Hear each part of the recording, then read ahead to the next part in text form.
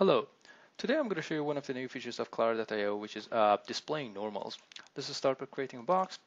You can go to the View menu and Polymesh category, and then you have access to showing vertex normal, face normals, or both.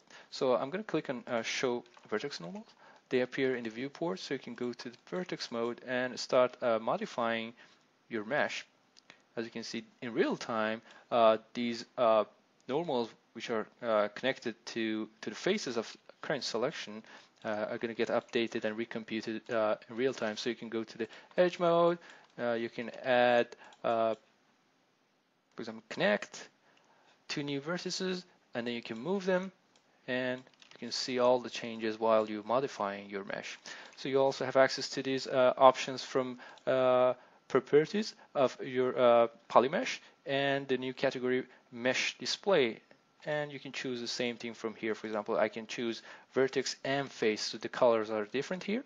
So you can see both of them are going to get updated while you're modeling, and you have access to the size, which allows you to display them in real time based on the value that you want. I hope you enjoyed this tutorial. Don't forget to subscribe. Thank you.